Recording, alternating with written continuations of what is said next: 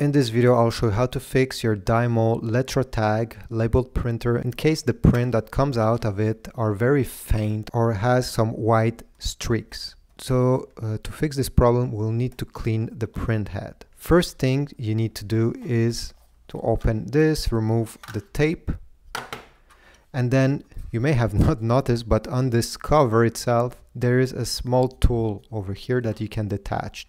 What we'll do is turn the printer around, take the small thing over here, it looks like a brush. Don't touch these parts because they need to be clean. And then all you have to do is to insert it over here.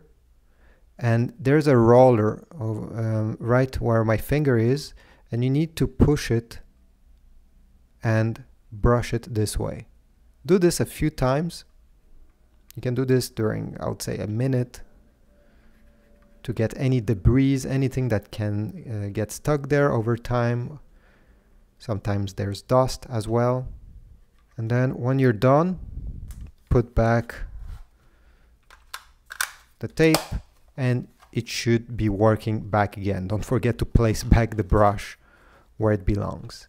Also, to clean it even better, you can turn the unit on, type a very long text, okay, put many letters over there. Press the print button without any tape. The roller will keep spinning, and all you have to do is to put this brush over there so it touches the roller. It will clean it even better.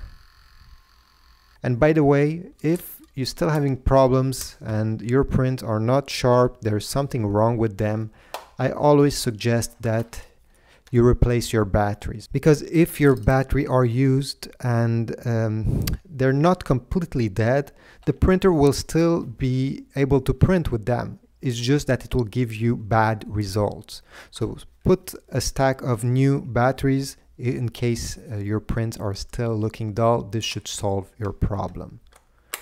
So thanks for watching. I hope this video was useful. If so, please leave a like, subscribe to this channel. Write in the comment down below if you have other solutions on how to fix your Dymo LetraTag in case the print is not looking so great. I'm sure somebody will be very grateful reading your comment, and I'll see you in the next one.